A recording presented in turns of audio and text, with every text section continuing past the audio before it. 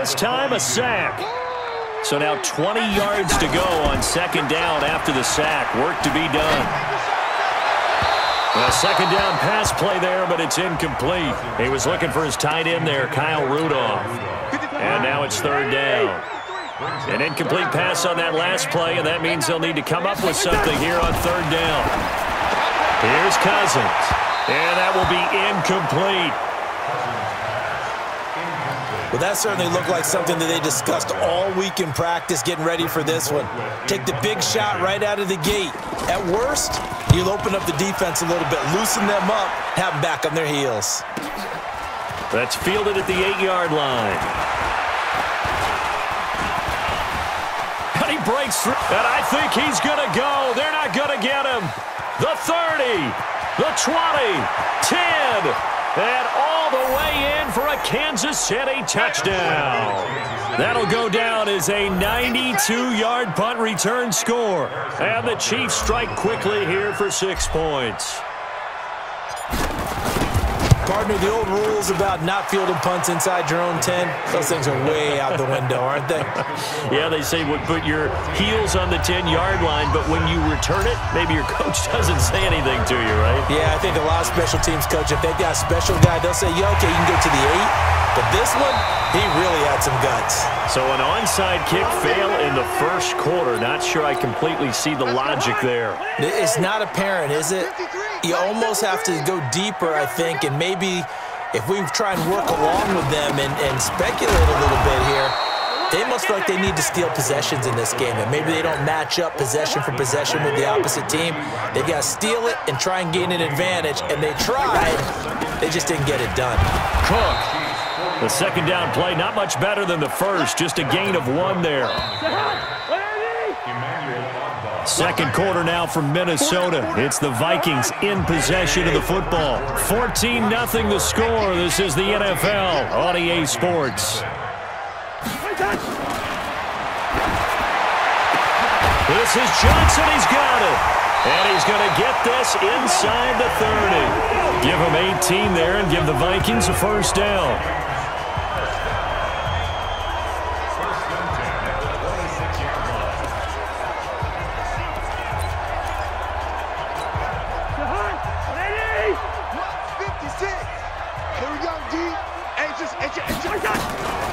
Draw play, Cousins to Cook.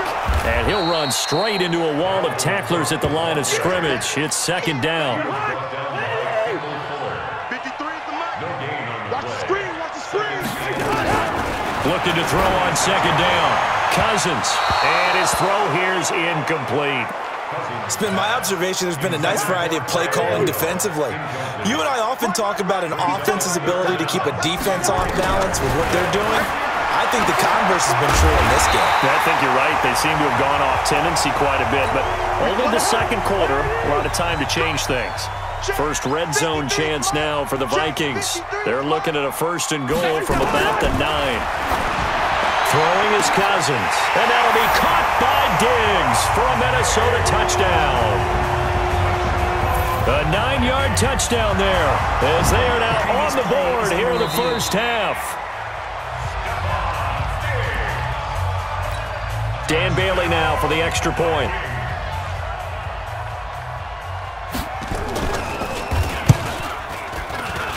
And that one makes it 14-7.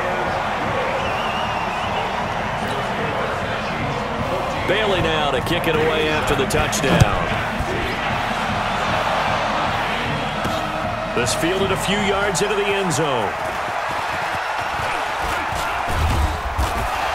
Solid return, pretty good field position. They'll start at the 32-yard line.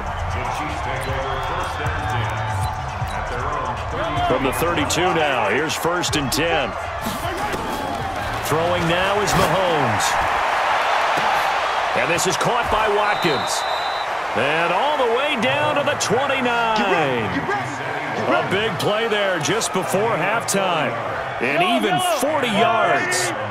So now then, the big play has him all the way inside the 30 now, first and 10. This is caught, Watkins. And he takes this into the end zone for a Chiefs touchdown. Sammy Watkins, 29 yards. And the Chiefs are able to extend their lead. And that'll give them a 2-score lead here, but I'm looking ahead. They just want to hold it for the final moments here of the second quarter. They don't want to give up anything on the other side. No, not at all, because if they don't, it almost had the feel of an imposing their will score. And right now, they want to make sure they keep that and carry it into the second half. This one taken just inside the 10. And he'll take it past the 25 and up to the 28-yard line. The Minnesota offense about ready to get this next drive underway. We're under 20 seconds to go in the half. I'm guessing the wise play here is be safe. That is the wise play, because if you think about trying to fool them here, here's what you're facing. You're facing a loosened up secondary, playing a lot deeper than normal. So even if you run some type of misdirection, you're only going to fool them for a second or so. And guess what? They're so deep, they're really not going to be out of position. Take the knee, get to the locker room. They try to throw on second down, but this one is incomplete. They head to the line facing a 3rd and 7 following the incompletion on second down. And the catch made by Johnson. And he goes out of bounds just shy of the 45. 13 yards as the Vikings pick up the first down.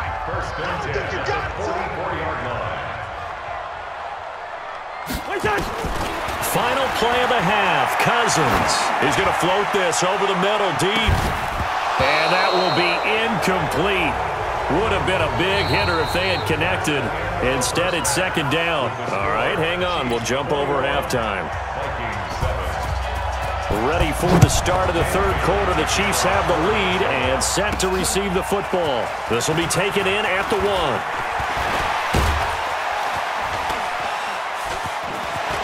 A second, and he's loose again.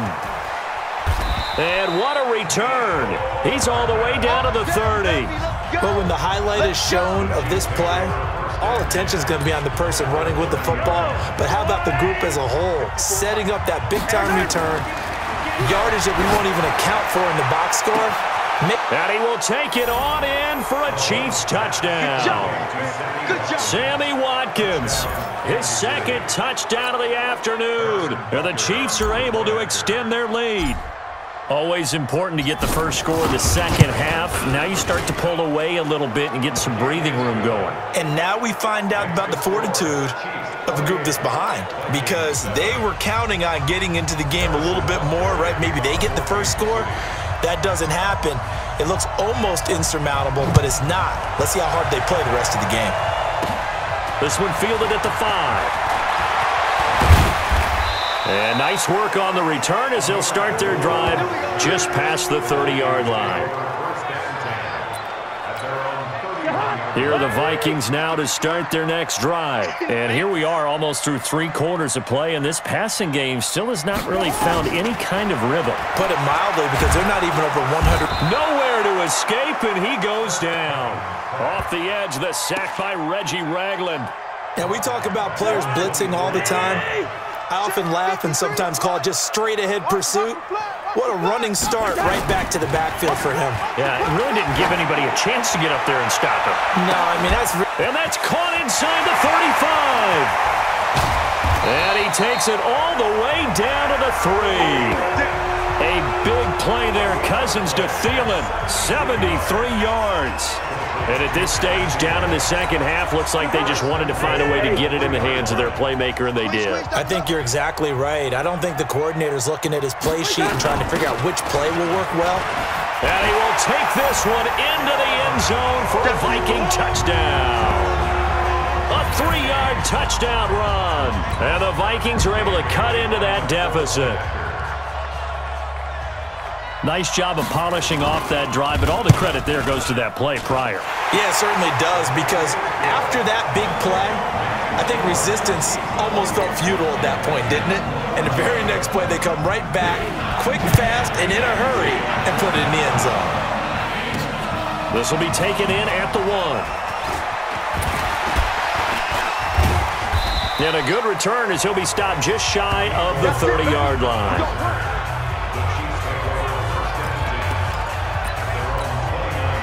The Chiefs offense about set to begin this drive. They were able to extend their lead with an opening drive touchdown here in the third quarter, but that just got matched a moment ago. So we know that what they discussed at the half worked. Now, what are the counters to that, right? You don't just run the same things over and over. Some do, but many will also show something and then come back with something else to keep the defense off balance. Mahomes going to throw. Got a man, it's caught at the 6-yard line. And he gets it all the way down inside the 10 and mark him at the 5. It's a gain of 34. And we return, welcoming you back to Minneapolis. Here's Mahomes to throw. It's the Chiefs with the lead and the football here as we get set for quarter number 4.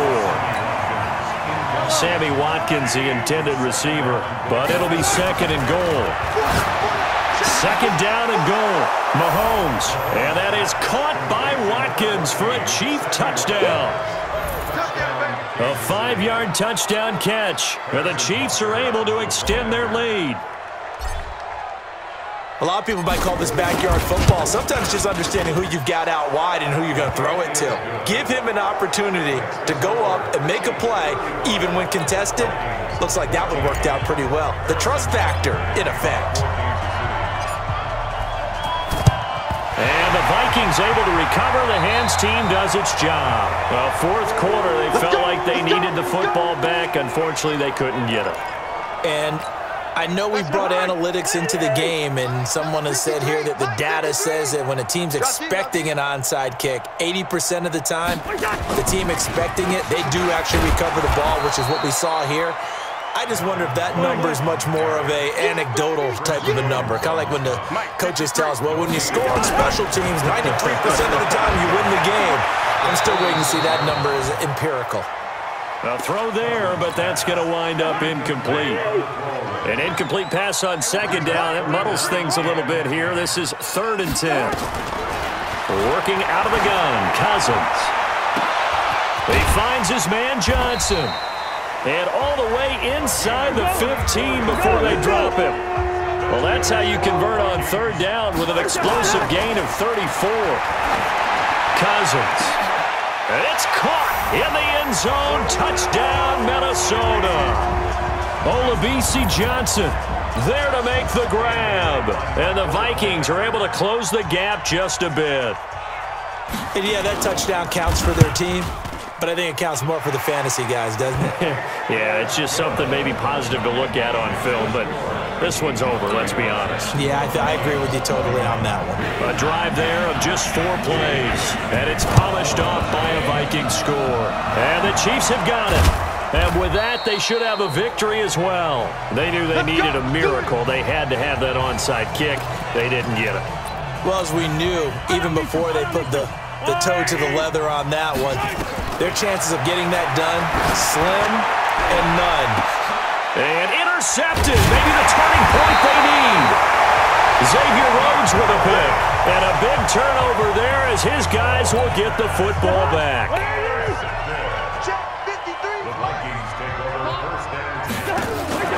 Play fake, Cousins. Looking middle, and it's incomplete. Stephon Diggs, his intended receiver, and that'll bring up 2nd down. After the incomplete pass, here now is 2nd and 10. Now Cousins.